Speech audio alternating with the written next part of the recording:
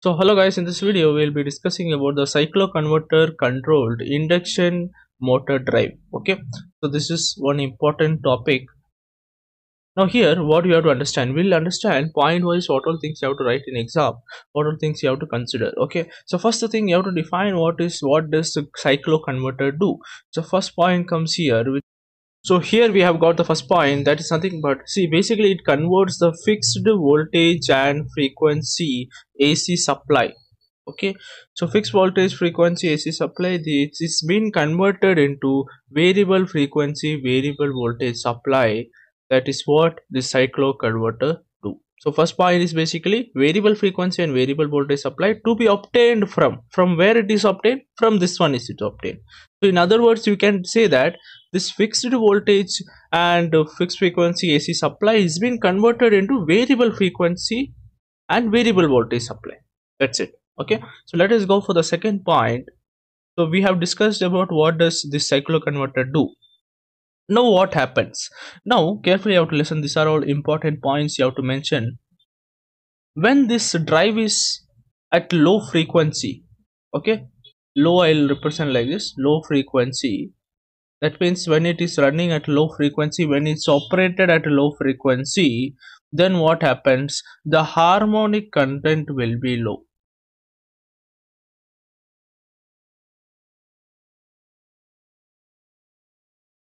Okay, so low harmonic content, low frequency. This thing you remember. This is talking about this controlled induction motor drive cycloconverter. Okay, so when operated at low frequency, low harmonic content will be there.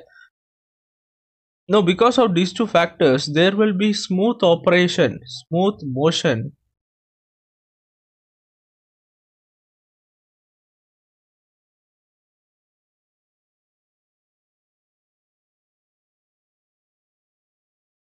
Now there will be smooth motion is obtained at low speed. This is the second point. So whenever the drive is operated at low frequency, low harmonic content will be there. So there will be a smooth motion, a smooth operation is obtained at a low speed. So when it is running at a low speed. So when what happens when it is at running at what high frequency? When high frequency is there, so naturally what happens? High harmonic content will be there.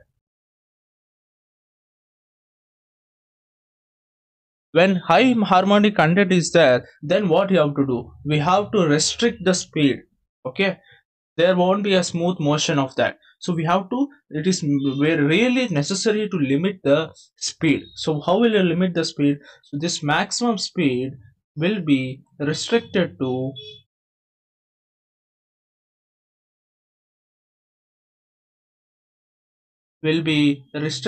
or we can say limited, okay, to 40% of synchronous speed. I'll write it as ns. Ns is nothing but synchronous speed.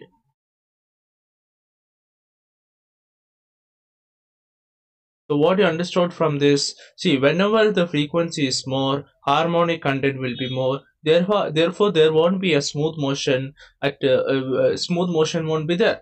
Okay, so we have to restrict the maximum speed to 40% of synchronous speed. Now fourth point. Now here we have seen in the diagram, you can see that we are using many thyristors, right? Many thyristors we are using in this.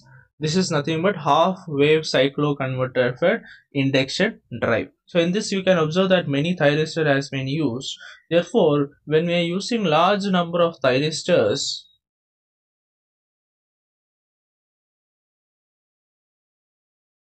then we can say that it can be used in large power drives.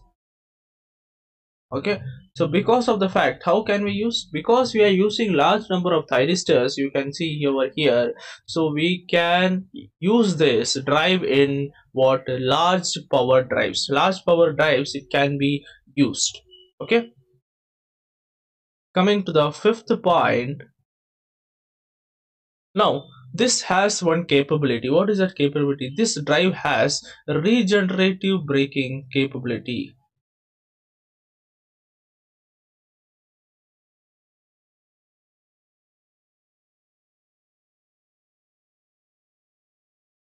This is one important advantage of this drive, that this cycloconverter controlled induction motor drive has the advantage of what capability of regenerative braking. Okay, so coming to the sixth point, that will be nothing but that it can be operated in full four quadrants.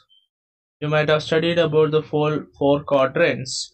Four quadrants basically means that forward motoring, forward braking, reverse motoring, reverse braking. Okay, this is what is nothing but four quadrant operation. So this can be operated in all the four quadrants by what? By reversing. We have to reverse the phase sequence. Okay, we have to reverse the phase sequence. Whatever RYB is there, that you have to reverse and can be operated. This drive can be operated in all the four quadrants by reversing phase sequence of motor terminal voltage.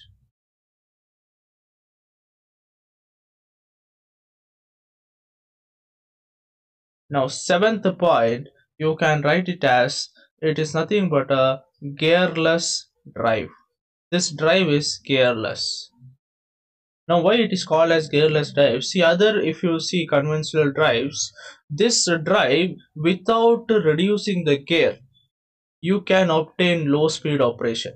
Without reducing the gear, you can obtain what? Low speed operations. That is the advantage of this drive. So it is gearless drive. So when it becomes gearless drive, so what all things you can get? What is the advantage you can get? Then it eliminates the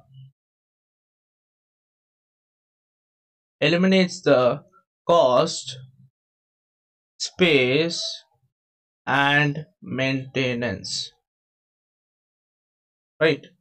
Because of the fact that this this is gearless drive, so we are reducing the gears whatever is being used. So we can eliminate whatever things is related to this drive, cost as well as space and maintenance, all these stuffs we can reduce. So these are the main important points for cycloconverter control induction motor drive. All these points should be mentioned in the exam for this particular topic.